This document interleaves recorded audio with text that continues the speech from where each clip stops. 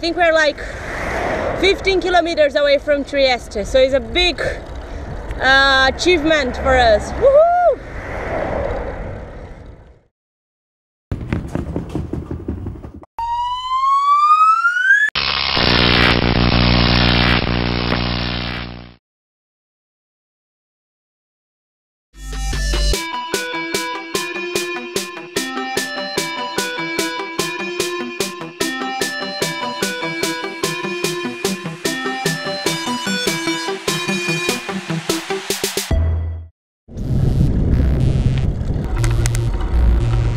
We were about to arrive in Trieste, but the landscape forced us to stop every now and again to enjoy the view.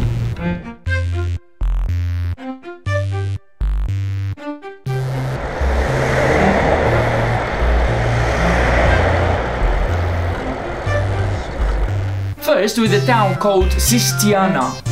It seemed like a private town, like a dreamland. Quite impressive. Apparently, well, according to Wikipedia, it was the first Roman settlement in the region of Trieste. Those who came from Aquileia.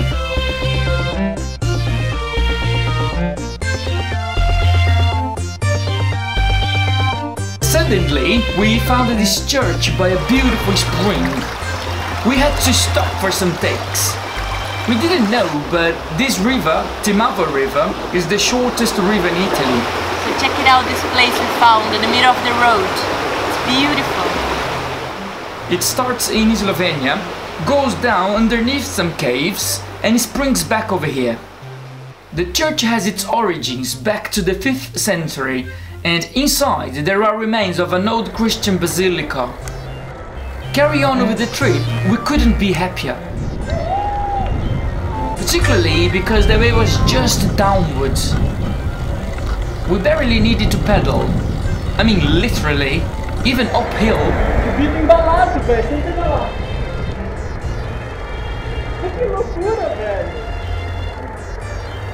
Well, that was apparently just for me. Eu parei. Porque eu tava quase parando a bicicleta. Juro.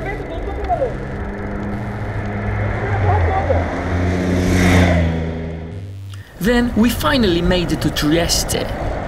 The first impression was awesome arriving at the seashore. So, welcome to Trieste. The way here was very beautiful. Yeah, there is a castle just behind us. But it's a bit far away, you cannot see it, even though you swipe your fingers. We have to go through the mountains to arrive in Trieste, so the way was seriously very, very beautiful. Like you could see like both ways, the coast of Italy and the coast of Trieste that leads to Slovenia and Croatia. So that was nice.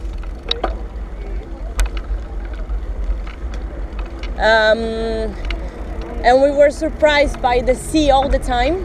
Yeah. So there were some viewpoints that we could rest a little bit and check the view. We are loving it. The thing is, I don't feel that much in Italy anymore. No, it's not Italy anymore. The little house is colorful Italian style is gone. It's gone, yeah. This region. Yeah, and the other thing we could see is like the cars, the registration. They're from everywhere. From Austria, from Slovenia, from Slovakia, from Germany.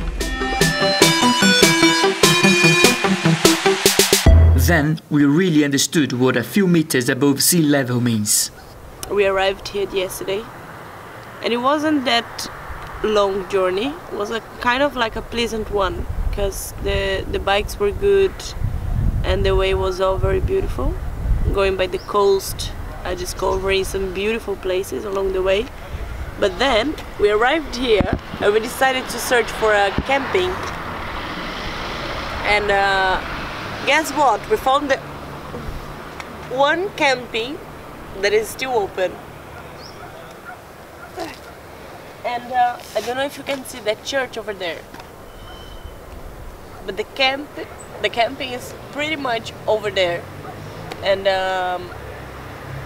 of course we didn't know, so we started trying to go by bike. and it was like 5 kilometers uphill, like that, seriously. And we couldn't cycle. We were just like carrying the bikes on our hands for 2 hours non-stop. I seriously thought about giving up like 1 million times, but there was nothing we could do. Already like in the middle of the hill, and we couldn't leave the bikes behind. So now we are destroyed, completely destroyed. We don't feel like doing anything. But tomorrow we leave for Slovenia, and we have to do the most of our time here in Trieste. So I'm doing the best of my time here in Trieste.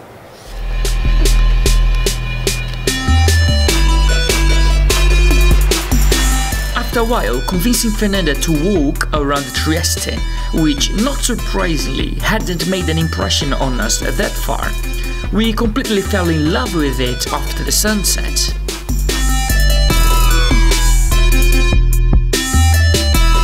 And after absolutely loving the city at night, we went back to our camping, this time by bus.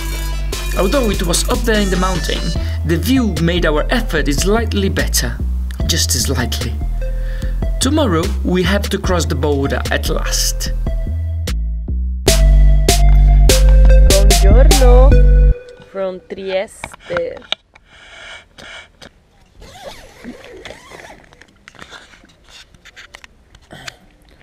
So it's all cloudy, a little bit of rain, an awful day. When is the day that you want to leave? I cycled for about 4 hours. We don't know what to do. Should I stay or should I go? After breakfast, we decided to take the road to Koper. After all, we had to be in Skocjan Cave in just 2 days. Well, we're running from the rain, so you had to rush from the campsite because it was about to rain, and look at the forecast, and the rain would come just on the afternoon, and our cycling was about 3 hours, so we had just enough time. And it started raining now, and we are about to cross the border, so in a crucial moment we need to fucking hurry. I think we get there in about an hour, hopefully. It's good because we're actually running opposite directions of the rain, so hopefully that'll be it. When it looked like the rain was gonna go, we had to face another problem. Those uphills keep coming to us. Unbelievable. But at least we saw signs that this cycle path will take us, oh my god, will take us to Slovenia. Oh damn it. Okay, let's go. Watch out.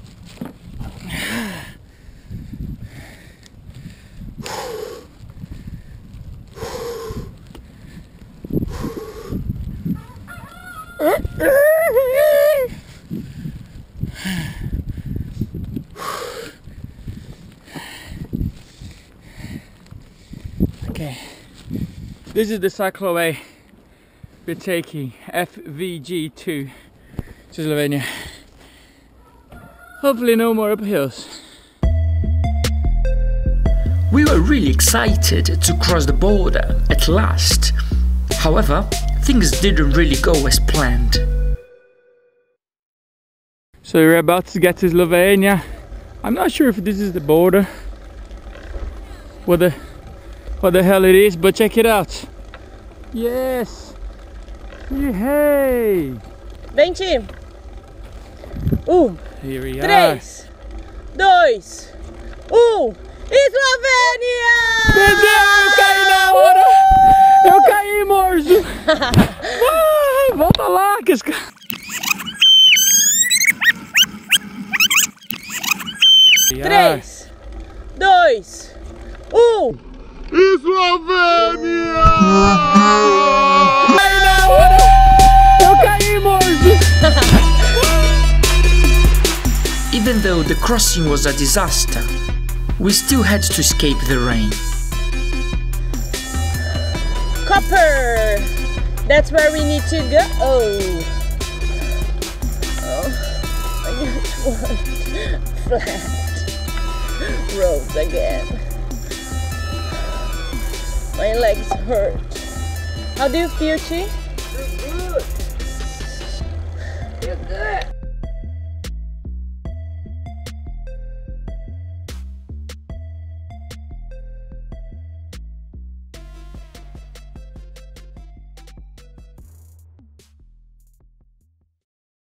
What were you sitting? I didn't like it.